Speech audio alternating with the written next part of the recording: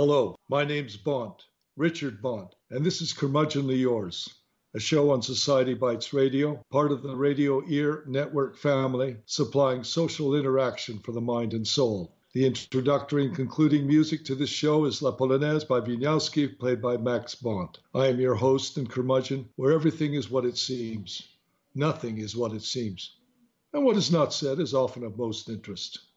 Today, I will be speaking with Robert Spence, a retired health administrator, and the program is The Case for Trump. This is Robert's third appearance on the show. Hi, Robert. How you doing, Richard? Very well, thanks. It's good to have you on Curmudgeonly Yours again on Society Bites Radio, part of the Radio Ear Network and broadcasting out of Sarasota, Florida. Robert Spence has spent most of his life as a health administrator, but also as a medic and operating room technician during the height of the Vietnam War. In 1967, Robert was drafted twice into the U.S. Army, getting a deferment for college in March, but finally drafted in December 1967 before he had even finished his semester. In those days, not everyone could get college deferments like Bill Clinton, Howard Dean, George Bush, or even President Trump. For over a year during 1969 to 1970, Robert served his country in the 3rd Surgical Hospital in the Mekong Delta in Vietnam. When he returned from the war, he obtained his bachelor's and master's degree in health administration from the State University of New York at Stony Brook in 1974. Robert worked as an OR tech at the hospital for 5 years and then spent over 28 years in New York State DOCS as health administrator in Clinton, CF, a 2,800 inmate maximum security prison. After 7 to 8 years at the facility, he was promoted to assistant director of health services for all of New York State's 70 prisons in 1989, which meant that 19 of his 28 years in corrections were spent as the assistant director of health services. Well, Robert Spence, let's jump right into it.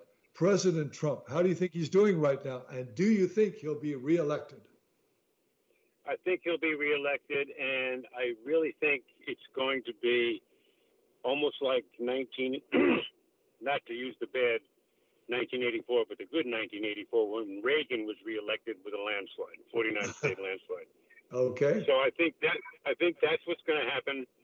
There's so much enthusiasm from, I guess, all the people around me, my relatives and everybody else, they're all for Trump. And even the ones who don't, a lot of them don't put the signs out, but they're everybody. As a matter of fact, I was at the doctor's office this morning, and the nurse was coming in talking about COVID being all this bunch of BS, and she said to me, well, I think after the election, it'll all be over. So even people you don't even know know it's all a scam. So there's so much, I think during an election like this, what counts more is enthusiasm, not hatred.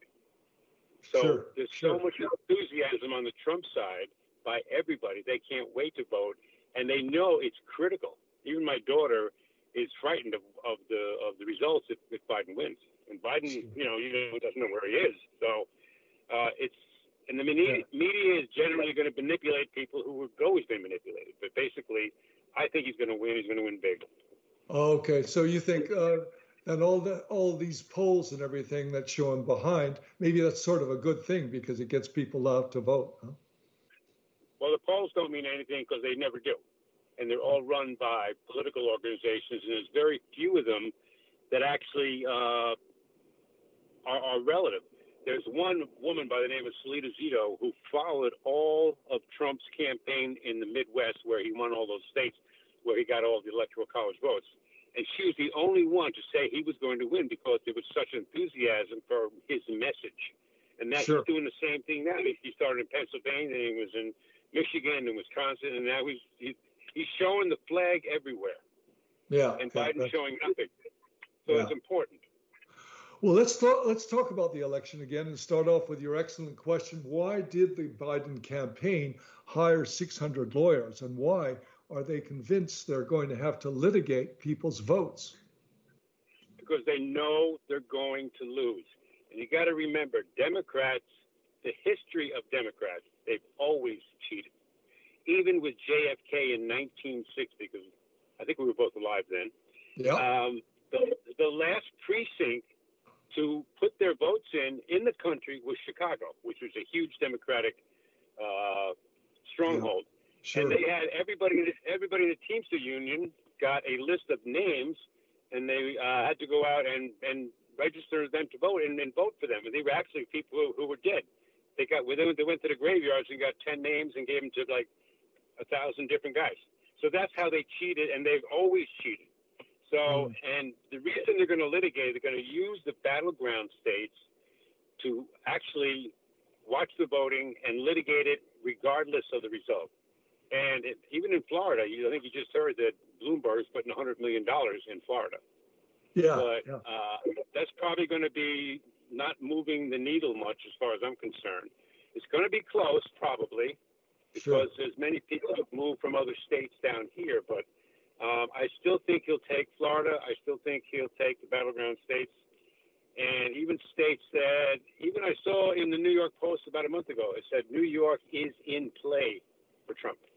Because there's so many people have left New York State, and upstate where my family's from and everybody's from, they all voted like 90% against Bloomberg, against Cuomo, but the city is where all the votes are.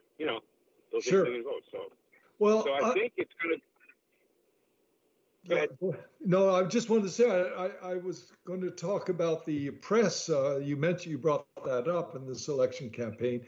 But I also want to talk about the narrative, and I'm referring to a paper you sent before. I don't know who wrote it, but it is entitled The Narrative, okay? Here are a few quotes from it. The narrative is the assumptions the press believes in, possibly without knowing these assumptions. It's so powerful because it's unconscious.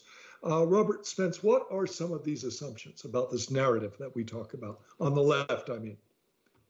Well, it's very interesting because it's like a cult. They talk to themselves. They go to parties with each other. They know each other. They work together. They never go outside that circle of friends, which is okay, right? But I remember watching in 2012 when Romney was running against Obama. There he had just stated something that Russia is our number one enemy. And then and he was having a press conference, and somebody had taken a video of all these press people inside a room before the press conference started, and they were conspiring on which questions to ask and who would follow up on each question. So I've known this for years. They were actually conspiring on what to ask him, not on whether it was truthful or not, but how to make his statement negative rather than positive. So, and that's what they do. They work as a team. Yeah, Yeah. Well, what do you think the effect COVID-19 will have on the election? Will it make or break President Trump? And how are Trump and his committee talking about it within their law and order campaign? I think, first of all, there's a good thing that happened with COVID-19. He hired this. He got rid of Fauci. Fauci's no longer in the group, but he's a media darling, so he'll be used by media.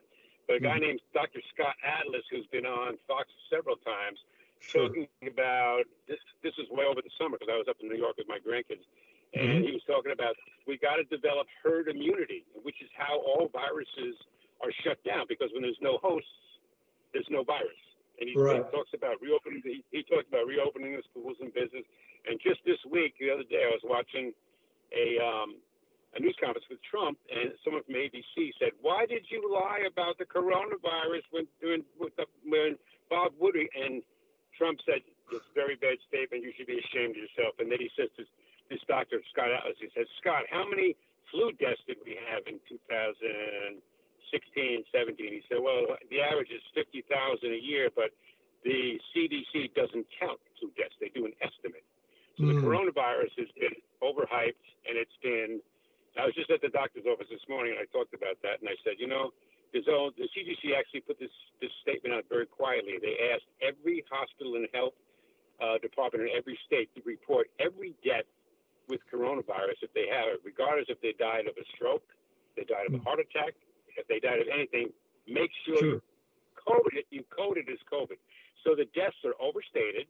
Yes, there's 180,000, but only 9,240 of them were directly from coronavirus. So I don't know when he's going to get that word out, but I don't think it's going to stop people from voting, to tell you the truth. Well, yeah, it's ridiculous because you can line up if you can line up anywhere, and like everybody's doing now for any place, they line up so you can line up to vote. Listen, Exactly. you know, I noticed that in my time in Europe, especially in France, the press over there had a definite left-wing bent. There seems to be Mm-hmm. this terrible fear of right-wing extremism today, presumably because of Nazism, okay? But is this part of the narrative, this fear of this right-wing extremism? Let's talk about the bias of the U.S. press. How about the bias of omission? Exactly. Omission is the worst part because it's more important what they don't show you than what they do show you. That shows you their bias. But Nazism was not right-wing. It was left-wing. It was called, Nazism means National Socialist. That's right. Socialist first. And the next step along that path is communism, and they wanted to get rid of all the communists. But the narrative is, in our media, they do not cover, shows their bias. It expresses their bias. And I get different, I'm sure you do, you get different media. You don't use the mainstream media. I get Glenn Beck's Blaze media.